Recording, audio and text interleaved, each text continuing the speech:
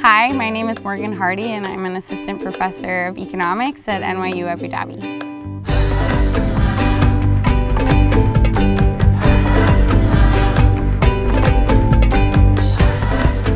So generally my research focuses on private enterprise development in low-income countries. So particularly, I'm interested in understanding how to raise the kind of average income of the average Ghanaian living here in Ghana. So, for example, right now this week, I'm here in Ghana launching a survey that focuses on labor market outcomes and also general well-being of approximately 4,000 youth that are living all over Ghana. So there's a lot of unemployment, particularly among the youth. One thing, you can call it good, call it bad. African nations like Ghana have large numbers of very young people, fewer old people. And so the young people coming into the job market are finding it hard to find jobs. And so the unemployment is really among that group, that cohort. The economy hasn't been moving as fast as population growth, particularly of the young.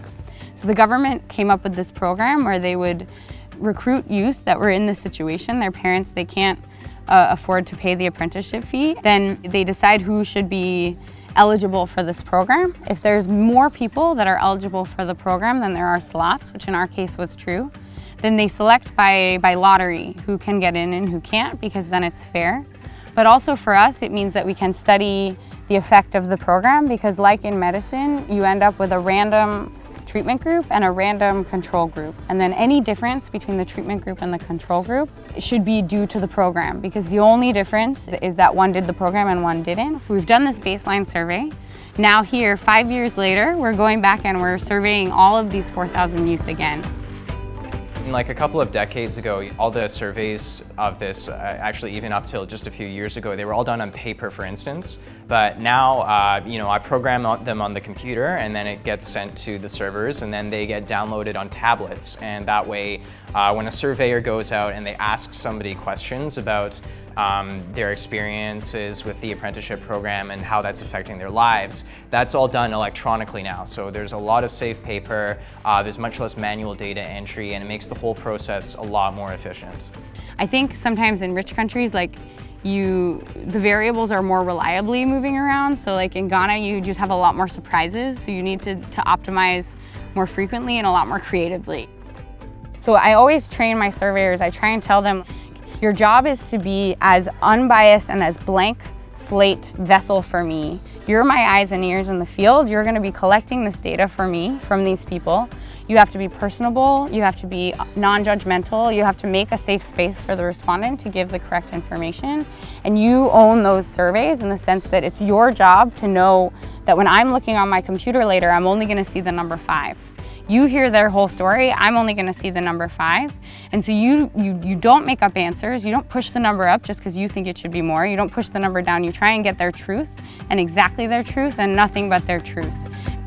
I think the hardest thing is getting at the real accurate measurement of the data you need, because there's all these things that can come up to make the data you get either inaccurate or missing or things like that. So, I mean, it starts with the questions themselves. They have to be phrased in the right way to be, clear of what's going on. The big takeaway is that the government of Ghana can look at the results from this randomized control trial to figure out if apprenticeship training to, say, senior high school or university participation, to try and figure out how it can best invest resources to direct the growth of the Ghanaian economy. When choosing NYU Abu Dhabi, I was looking for an education that was going to provide me with an experience. And I think that having a taste of how the world outside classes looks like, I think that that's the most valuable gift any student can have. I'm in this career because I want to create new knowledge, but I also think that disseminating knowledge is really important, and I think that a population as diverse and as earnest and as motivated to change the world as the student body at NYU Abu Dhabi is a great population where to realize some of our ideas that we wouldn't otherwise be able to implement. I like that a lot.